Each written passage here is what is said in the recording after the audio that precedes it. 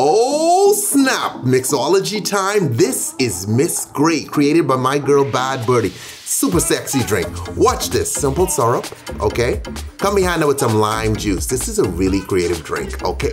Guava, homeboy, when last have you had a guava in your drink? How about never, okay? Muddle it up, get those. I grew up on guavas, okay? Seriously, like dinner was a large guava with some, I don't know, a chicken slice or something like that, okay?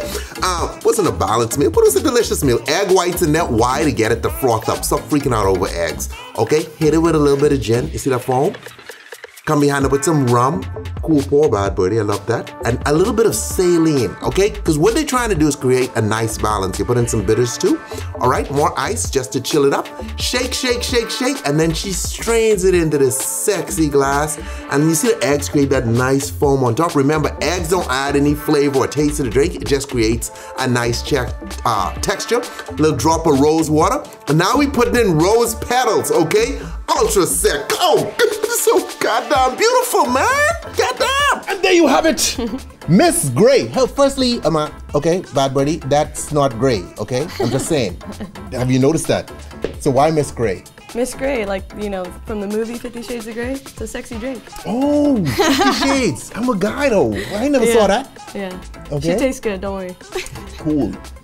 I have to take double sips because dudes always like, he isn't really drinking it. Shut up.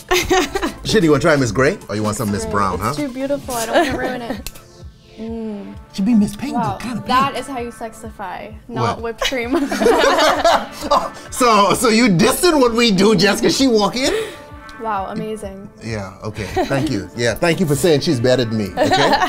The employee review coming up soon. All right, good luck keeping this job.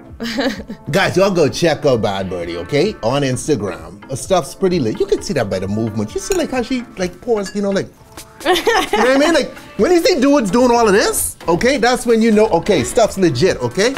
Whenever you see a bartender pick up a bottle, like, you know, no. But when you see like, you know what I mean? Then you know something's going on, all right? That's when you know, okay, this probably gonna taste good. Stay tipsy, check her out on Instagram later, okay?